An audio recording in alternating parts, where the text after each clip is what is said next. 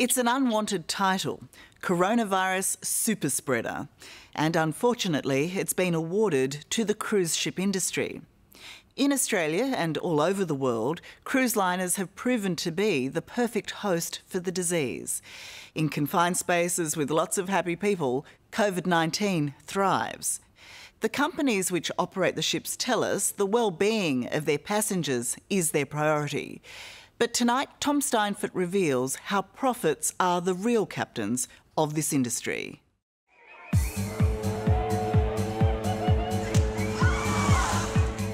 They're marketed as floating palaces for holiday fun. But there's a nasty underbelly to the cruising industry. You've effectively worked on the dark side previously. What's the playbook? The playbook is admit nothing, get away with everything you can. They're a dirty bunch, quite frankly. Now, with thousands of passengers globally suffering from COVID-19 caught on these ships, I was so sick that I was worried that I was going to be left on that ship to die. It's becoming clear that cruise companies knew much more about coronavirus on board than they let on. They choose to swab a very small group of people. You don't test, you don't know. You bury your head in the sand. Tonight, we reveal the bonuses cruise companies pay to senior management, incentivising them to sweep things under the carpet. They're trying to cover up this epidemic. They're trying to take no responsibility when clearly they've led to the spread of this pandemic. It was unbelievable. It's like the Wild West, what happened in Australia. Do you look back at the last couple of months and think, what happened? Yeah, I'd like to start 2020 again, I think. When Tony Londero and his wife Kerry were waiting to board what was to become the infamous last cruise of the Ruby Princess in March, they could never have predicted the dire turn their journey would take. We are in uncharted territory. 3 days after they left, COVID-19 was declared a pandemic. But Tony said they weren't worried because their travelling companions had been told by Princess Cruises a week out from the voyage that it was still safe to sail. They said, yeah, it's fine, we'll be screening and you'll be fine. So that helped allay our fears. You were effectively being guided by Princess Cruises at that point. They said it's good to go and that made you feel comfortable. Yeah, that did make us feel comfortable.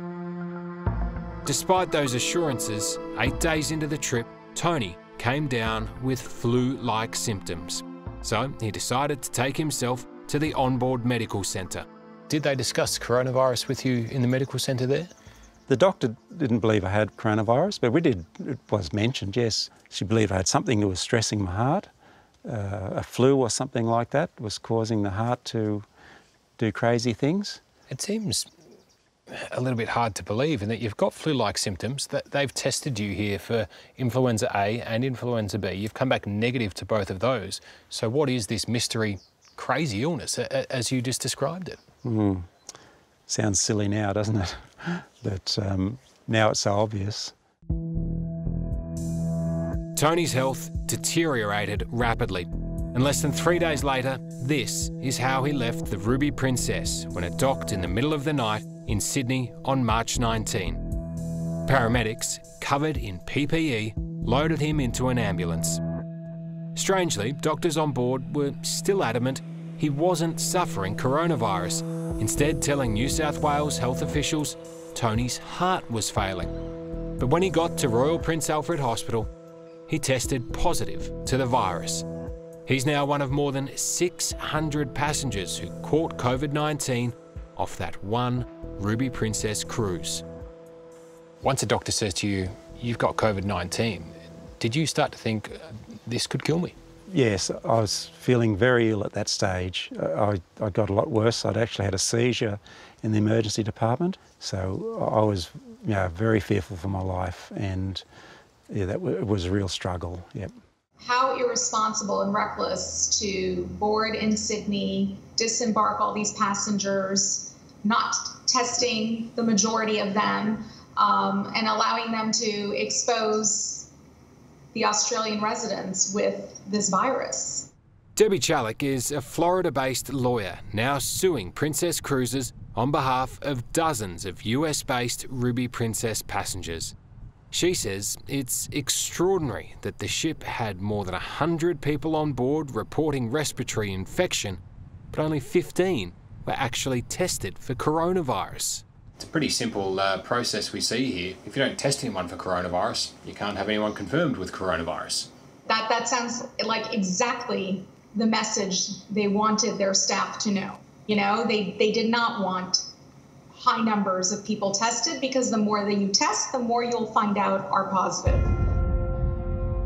Princess Cruises knew better than anyone about the rapid spread of coronavirus on ships and the drama that causes when docking. Australian passengers were locked in cabins for 2 The Diamond weeks. Princess ended up being stuck in Japan for weeks in February, with more than 700 passengers eventually testing positive to COVID-19. Another day in limbo for thousands of passengers. Then in March, the Grand Princess was stopped from docking by the US government, again with numerous cases on board.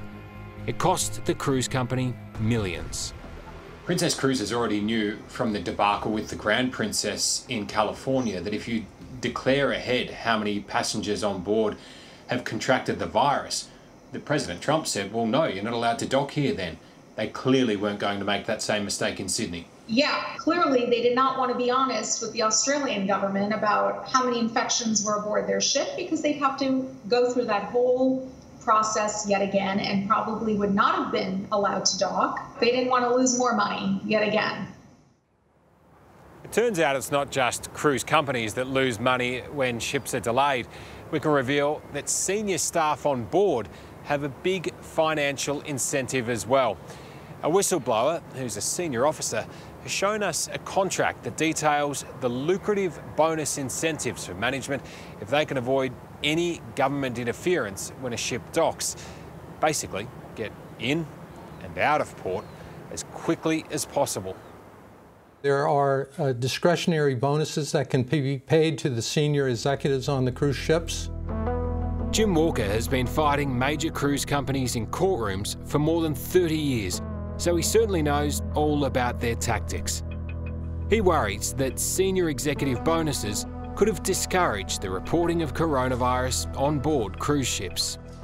So they have an executive committee that monitors the profitability of all their operations, and there are bonuses that can go directly to many members of the executive committee when they keep their expenses down and their profits up.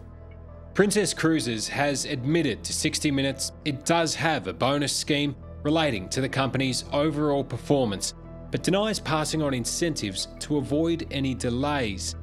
And when it comes to generating profits, Jim believes nothing is off limits for them. Even treating sick passengers can be a money spinner.